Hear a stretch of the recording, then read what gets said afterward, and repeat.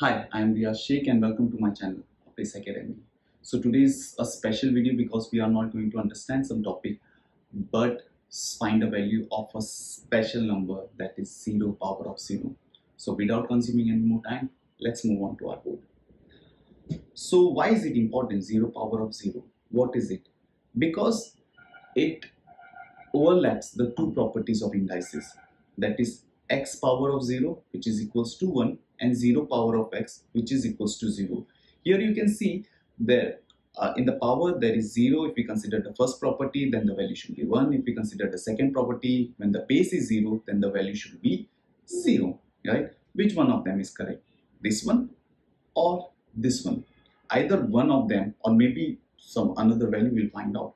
But for that we'll create a simple chart, right? So what is it? For to find a value of 0 power of 0, create a simple chart that is for x power of x, and we'll get the random values of it, whatever the values will be, and we'll try to go as close as possible towards the 0. That is, we'll try to go as close to 0. Like, we'll start with 1 and we'll start reducing the value of x, that is 1, or then 0.9, 0.8 and so on. We'll see what values we are getting and we'll create some conclusion according to it, and we'll probably find a value of 0 power 0. So let's start with the 1, that is 1 power of 1 which is equals to 0. Then if we move forward, 0.9 power of 0.9, that is 0.9095. If we move forward, 0.8 power of 0.8 which is 0.8365. If we move forward, 0.7 to the power of 0.7, it is 0.7790. We can see it is reducing. So 0.6 to power 0.6, it's again 0.7360, 0.5 to the power. It's reducing gradually now, but it's still reducing. So we can see, probably let's see for the next value as well, 0.4 to the power of 0.4.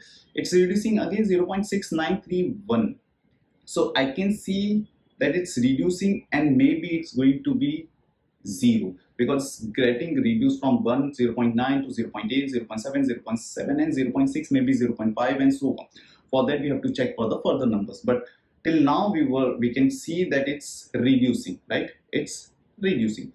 So let's check it for the next number, 0.3 to the power of 0.3, that is 0.6968. Wait a second, that is greater than our previous number. Till now the numbers were reducing, our values were reducing, but for 0.3 to the power of 0.3 is 0.6968, which is greater than previous value. So that is that the number has been increased. So let's check for the next number, that is, of course, we'll move on forward. For the values, we'll not stop over here. We'll find the value for 0.2 to the power of 0.2, which is 0.7247.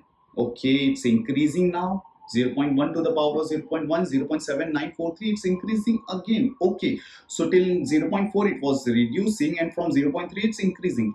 Now let's take a bigger gap, 0.05 to the power of 0.05, it's 0.8608. okay, it's increasing. Let's find the value for 0.01 to the power of 0.01, which is 0.9549. If we move on forward one decimal, if we shift one decimal directly to get the approximate values, so we can find 0.001 to the power of 0.001, which is 0.9931. okay, now we are getting very close to 1. First it was reducing and now it's increasing and it's going very close to 1.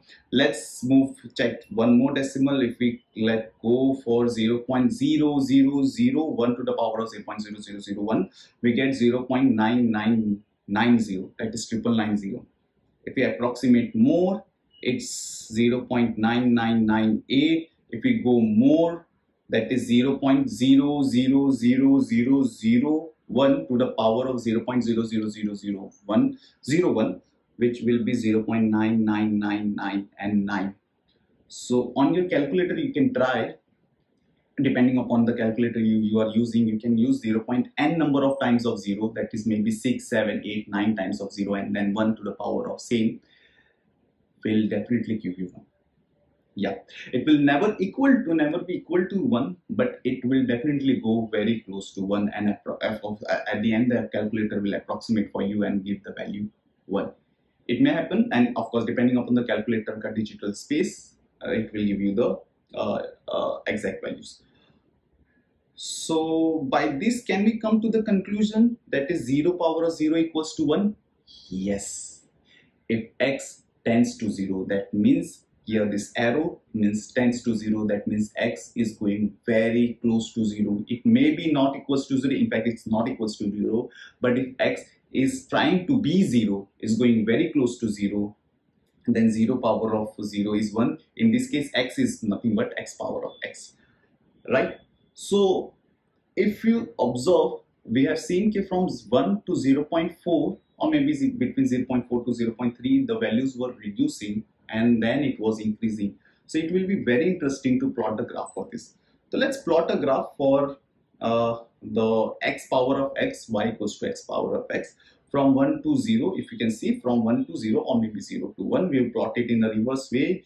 You will find the values were reducing till the point of 0.4 to anything between 0.4 to 0.3, and then it was increasing till the point of 1.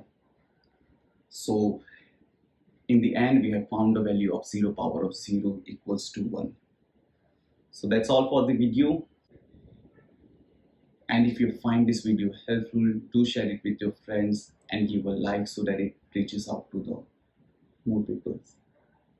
Hope to see you again in the next video. Till then, take care of yourself and people around you.